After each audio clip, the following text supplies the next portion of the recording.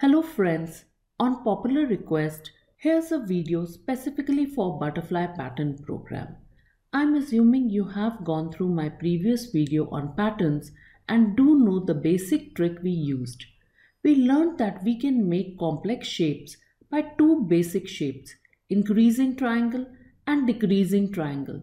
We can make any complex triangular pattern by just breaking it down to these two basic shapes.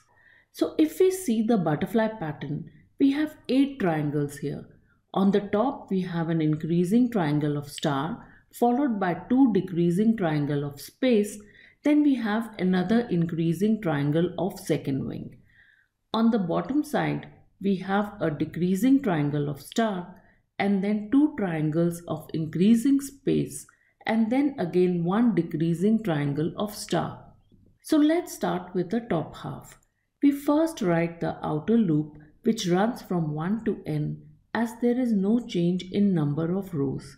Then we bring in one J loop for increasing triangle of star, then 2 decreasing of space and 1 more increasing of star. Don't forget to put the empty println as the last statement. When we run it, we get the 2 wings but we see that they are far apart. There is actually one extra space coming from both of the decreasing triangles. We want to get rid of these 2 columns, so the only change we need to do is to remove equal to from the for loop of space so that it prints one less column. Now when you run it, it is displayed correctly. Now let's make the bottom half. Again we will write the outer loop which also runs from 1 to n. We will add the first decreasing triangle of star followed by 2 increasing triangle of space followed by last decreasing triangle of stars. We also put the empty println as the last statement. Here too you will notice I have removed the 2 columns of spaces so that our wings are merged.